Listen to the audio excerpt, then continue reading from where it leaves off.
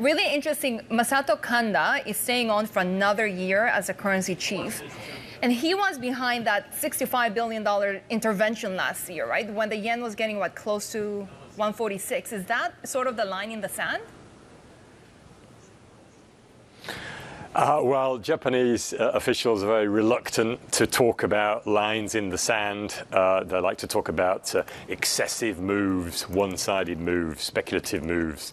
However, if you listen to analysts, we've got 145 mentioned as a possible threshold. I think most people, though, are looking at 150 as a moment where Japanese officials could get very uncomfortable. If you look at the levels last year, we were approaching 146 when we had the intervention in September, and we were approaching 152 when we had the intervention in October.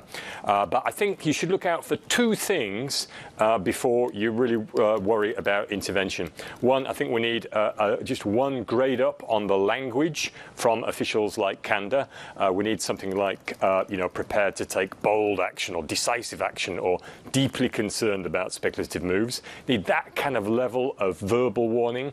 Plus, you need some more movement, more volatility in the market. So a move of more than 2 yen of the dollar yen within 24 hours to show that you've got an excessive or speculative move. Because the officials need that to be able to back up and justify stepping into markets. How does the mood in Japan over the weekend yen this year compare to what we saw last year?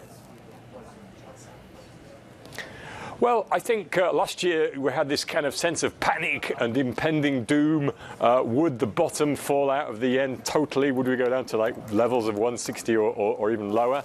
I think this year there's less a sense of that panic. It's not exactly a comfort zone, but there is a little less fear and concern about these levels. The weak yen obviously helps Japan's global firms. We're seeing Japan stocks close to 33-year highs. So obviously investors are seeing something positive there.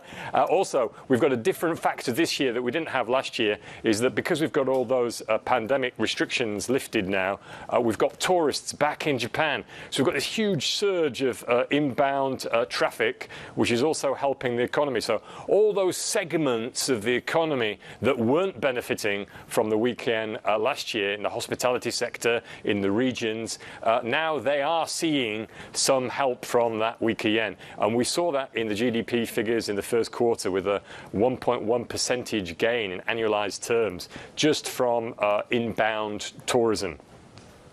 Also, I think another factor to consider is we're getting closer to the end of the rate hiking cycle globally. So I think people are feeling more comfortable that, yes, the yen could get weaker, but it's not going to go spiral out of control like the fears were last year.